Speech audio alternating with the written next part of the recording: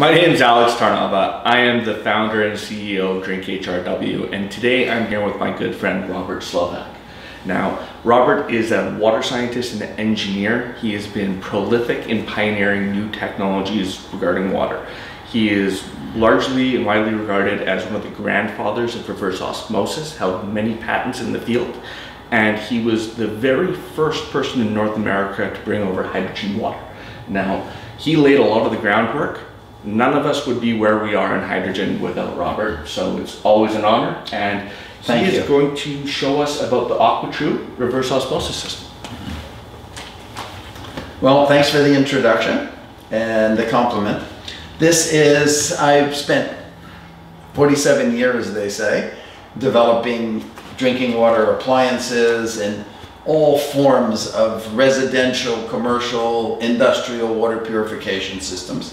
But probably I'm best known for introducing what we call point of use, which is one location that makes water for drinking, point of use drinking water systems. And they can use a myriad of technologies. They can use activated carbon treatment, it's distillation, and reverse osmosis. So most of my career was spent really advancing this technology that came out in the late 1960s, and I was fascinated by it. I left the aerospace industry and immediately started experimenting with my brother in developing and using this new reverse osmosis membrane technology to produce high quality drinking water. And today, reverse osmosis probably makes well over 90% of the bottled waters in the world. So you can see that it's done its job for the last 50 years. Absolutely. These point of use appliances, I guess we could call them, come in many varieties, the reverse osmosis type. The first one I ever made was a countertop one. It fit on the counter, and you hooked up kind of an umbilical cord to the faucet, and you turned on the water pressure, and away it went. Pressure forced water through the membrane, leaving the impurities behind. And then as the market advanced, we made them more permanent installations. We put them under the sink, and you just, out of sight, and you just had a faucet or a spout on the sink, and you dispense the water for all of your needs, cooking, drinking, etc., the pets. And we designed every type of it. Now, as I got more and more involved in the health aspects and physiological understanding of body, etc., I became concerned in maybe 2004 that especially under sink RO systems had a problem of becoming microbial incubators. Okay. And this, of course, just doesn't fit into the behavioral disorders and the autism and so on, because gut problems almost always accompany that. And they've linked gut problems potentially with Parkinson's disease now, and autoimmune diseases, which Parkinson's may or may not be an autoimmune disease. So excessive microbes always challenge your immune system, even if they're not pathogens per se, disease-causing, but just excess microbes. You know, if you leave a salad out or cottage cheese out too long, you can get sick from it because the microbes proliferate. And under sink RO systems have this problem. And I was the one who brought it to the attention of the industry, but this was a long time ago when we didn't really have the complications of gut problems and chronic disease that we are facing now. But I brought it to everyone's attention, and for the last 5 years, I've always spoken at autism conferences. Like, they want to know from Robert Slovak, what kind of water should we give our child who's in this situation? And it would break my heart every year to give a conference and say, listen, I'm Robert Slovak, I'm one of the world experts in reverse osmosis technology, but I have some bad news. And the bad news is that you can't use your under sink RO system to give this water directly to your child with autism. It's going to add to his gut problems, etc. So, and I would tell them, here's what you have to do. You have to drain that system every other day to always replenish and fresh water.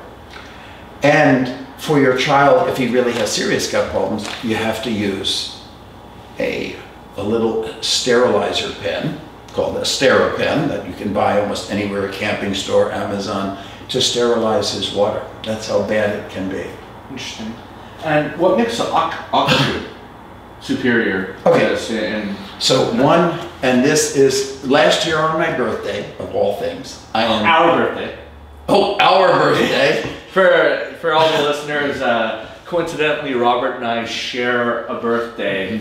He is, my senior, 40 years to the date, but probably looks only 30. So, thank you. So, every year, or on this last year on my birthday, it was really perhaps one of the happiest birthdays I've ever had. Because after all those years of telling them they couldn't drink their regular RO water, I said, here, we finally have a solution. We have a system that makes the best RO quality water, and you don't have to worry about microbes proliferating in this sealed tank.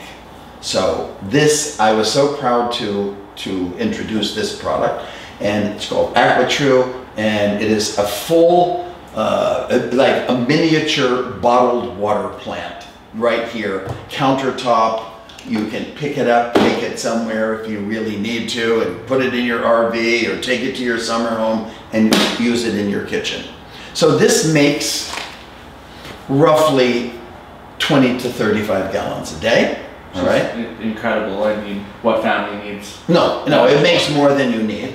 And one great thing is that it's designed because it's not a sealed tank, and this is open to the environment. You don't have this natural microbial incubation in the sealed tank, okay?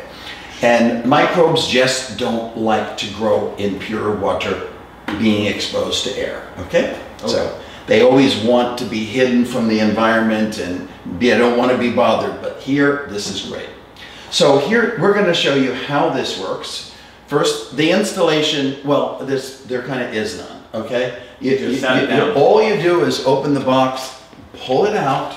Now you do have, and here I'm going to show you the operating system, so to speak. This is the 4-stage reverse osmosis system right here. It consists of 3 cartridges. There are 2 filters, 2 technologies built into the first filter. That's stage 1 and 2. This is stage 3, and this is stage 4.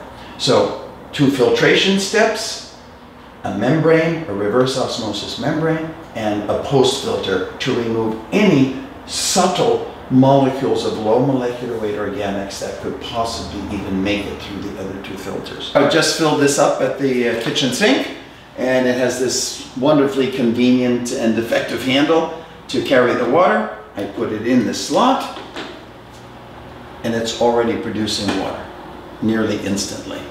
And you'll watch this tank fill up. When it's filled to a particular point, almost 3 liters, it will automatically shut off.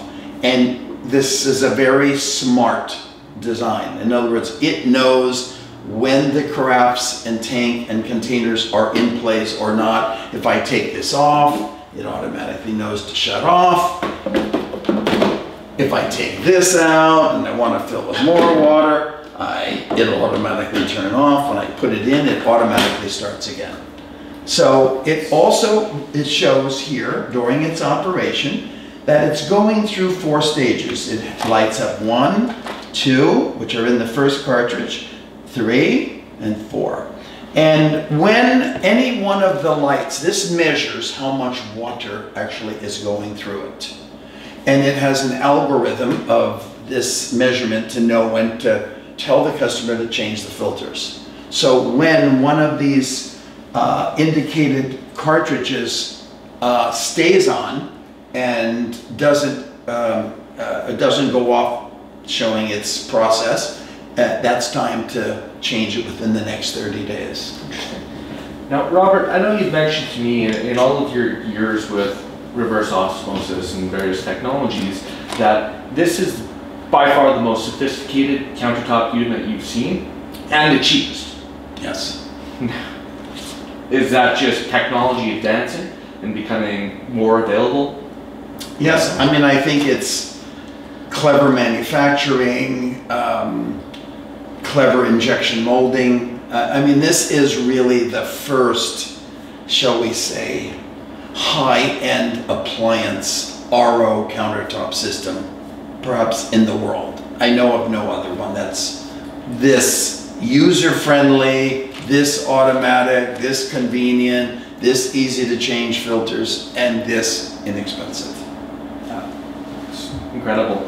And now, a lot of the criticism of RO in the health community is when you're filtering out all the contaminants, you're also getting rid of a lot of the minerals that we need, especially magnesium, which roughly 80% of people in North America are deficient in. So luckily, we do have the hydrogen tablets. Now the tablets contain magnesium, and when they react with water to create the hydrogen, we're delivering a highly bioavailable magnesium with you. So the only criticism of RO really for health, we're solving with magnesium H2 tablets. So let me just review the mineral question. It's one of the most common ones. First, if we just look at the entire North America, minerals in water, they vary from virtually nothing to too high to drink, okay? So there's no magic to the minerals in tap water. You can't count on them. They may be in the wrong proportions, they may be in the wrong form, or etc. So there's nothing wrong with not getting those minerals. If you don't have any water purification system and you're always drinking your tap water, you better take a mineral and trace element supplement, period. So then on the contaminant side, the only way to remove all this incredible list of contaminants that have been identified, I mean hundreds, that include disinfection byproducts, synthetic organic chemicals, plasticizers, pharmaceuticals, personal care products are in the water supply. When the alphabet soup of contaminants, there's only one way to really eliminate them all, and that's to eliminate everything in the water first. And then you replenish it with minerals or supplement it with something like the hydrogen tablet, which gives you a great dose of magnesium with each tablet. Okay, well, Robert, thanks again for talking to me today. You are welcome. Thank you everyone for watching. Thank you.